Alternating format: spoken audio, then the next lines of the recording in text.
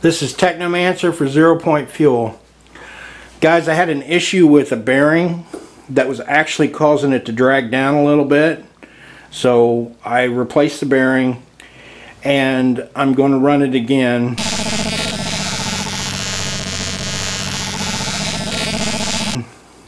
Basically I'm running it with 4 coils. So one of the bearings, you can tell, because like if I spin this one,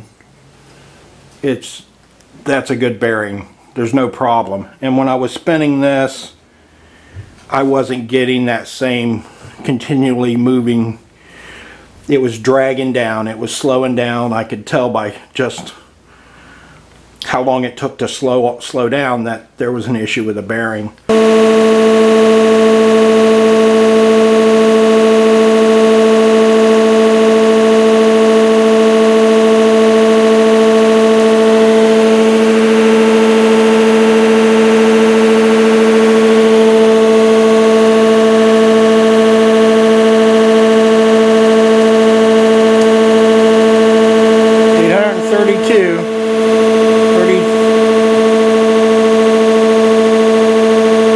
Climbing a little bit.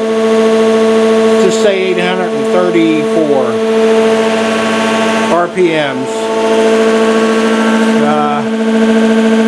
1 amp, 1.1 amp.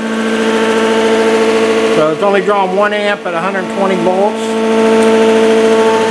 And it's outputting 12.7 at 8.9 amps. 8.9, almost 9 amps, 8.9 amps. It's drawing a little over 1 amp. It's outputting 12.7 volts. That input is 120 volts at, I'll read that again there. 0.8 is what it's saying. Let me check that because this calibration has to be right here.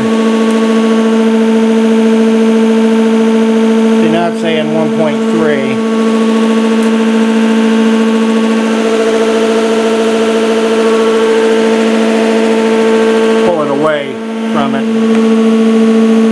So 1.1, 1.2 amps.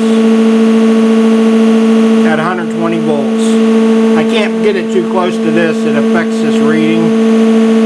So 1.1, let's just say 1.1.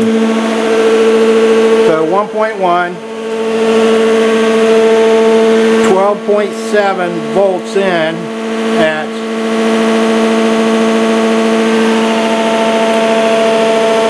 there we go, 9 amps. 9 amps.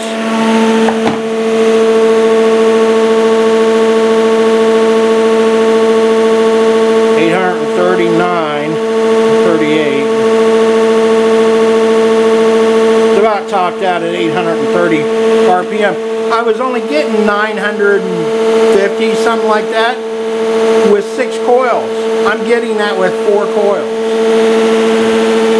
So it's a definite improvement.